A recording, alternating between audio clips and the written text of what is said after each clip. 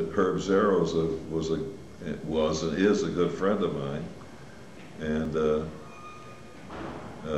Charlie Miller and I went to a magicians convention in Buffalo in the late 50s, and we were up on the mezzanine floor of the hotel where the convention was being held, and Herb Zarrow was demonstrating the Zarrow Shuffle on a coffee table up there, and Charlie got on the floor on his back and looked up through the coffee table, which was made of, the top was made of glass, and was able to see the Zarrow Shuffle being executed by Zarrow himself from underneath the table to find out what it really looked like under there.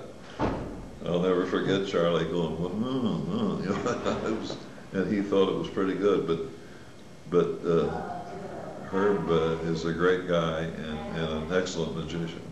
Okay, the Zarrow Shuffle is misunderstood by many magicians who attempt to do it, and they end up doing it wrong.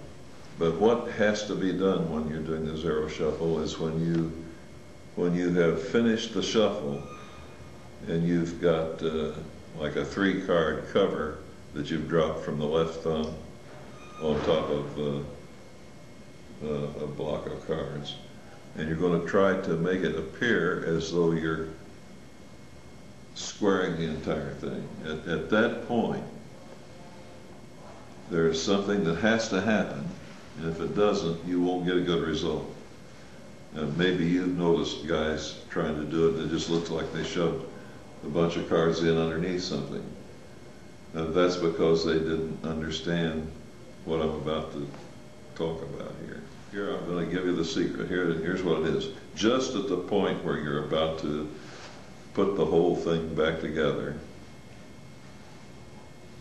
both hands must go in opposite circular directions. In other words, the left hand must go clockwise and the right hand must go counterclockwise.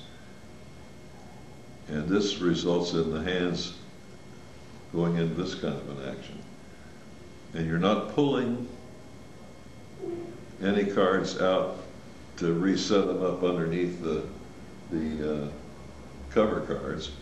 What you're doing is you're getting this circular action, and as you get it, you will find, without moving anything backwards, the circular action will cause the cards underneath the cover cards to go into proper position, and then you go together with the whole thing. In other words, you go 2 circular directions, bam, and then push together. And when you do that, it will actually look like you shuffled the cards and pushed them together.